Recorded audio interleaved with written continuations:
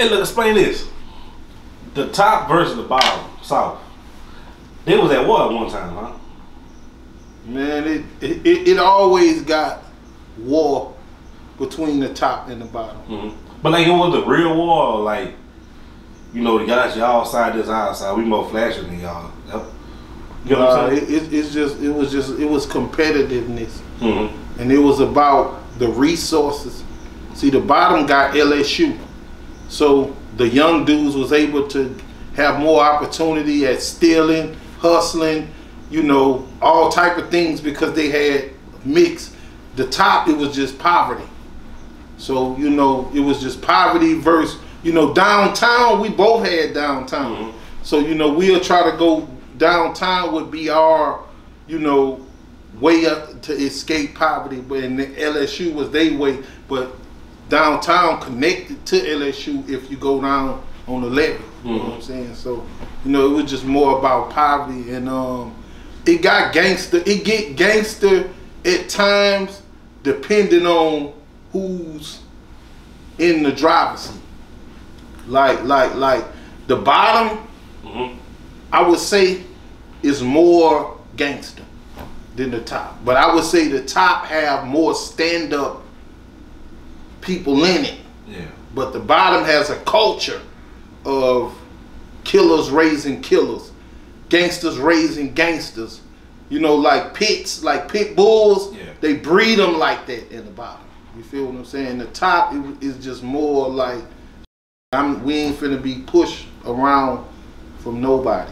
But like out of all the hoods and beyond, I'm gonna say dudes from the South, they were like the real money getters, like from down there. Because of downtown and LSU. Yeah. Like the resource, that's why I say you can come up from nothing when you got those type of resources, and it was more poverty. Like, and when you see, like me, bro, I went through the crack epidemic in Detroit and then moved to Baton Rouge and went through the crack epidemic again. So just that's some hard to go through. But anyway, in Baton Rouge, it was still kind of like friendly and neighborly and honorary and boys club and YMCA and Brett, that type of stuff going on.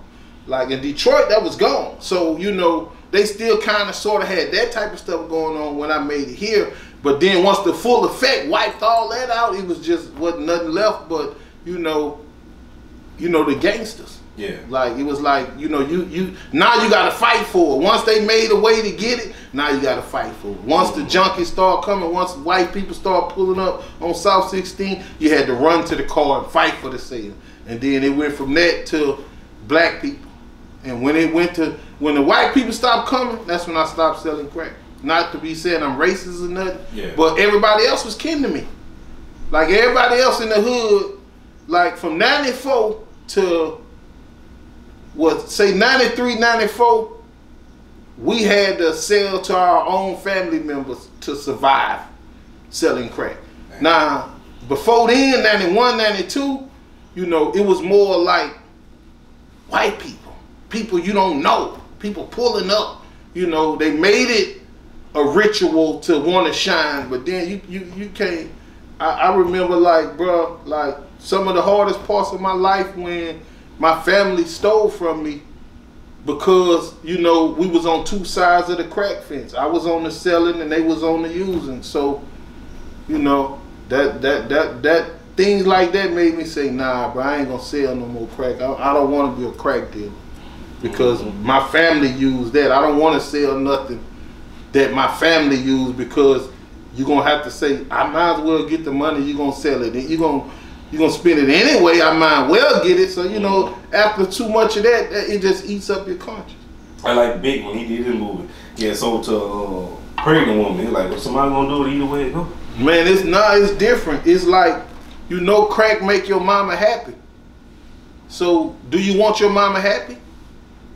Yeah, but not like that. Well, that's how I had to look at it. Yeah. So it's either I can't sell it to you, so I got to give it to you. Or let you take it from me, or sit it somewhere I know you can get it because I want you happy, because I love you and I care about what make you happy. You feel me? So it's a whole different vibe when it comes to that. So it ain't like Biggie and all that. Biggie and, you know, it's more like Pac. I think Pac mama probably dabbed with crack. And it was just the effect. Yeah. It was like COVID. You know, when it hit, you know, some people catch it. Everybody couldn't withstand it. And, you know, the women's was weaker. So they fell victim. It was the men that did that. The men got the women on crack. To, like you seen New Jack City when G Money said, I got this here right here and woo woo woo woo woo woo woo. Yeah. But I know one thing, the girl said all night. He talking about bad at that point. He ain't talking about crackheads. Wasn't no crackheads then. He talking about bad. So crack was designed to get bad and turn them from prom queens into prom fiends where they'll all night long for a rock. And that's just what happened. Now I hope to God that none of my people, my mom, my aunts, grandma, cousins, whatever, ain't had to go through that and had more sense than that. But that's the type of effect that crack had on young women. They was young crackheads, not old crackheads, young.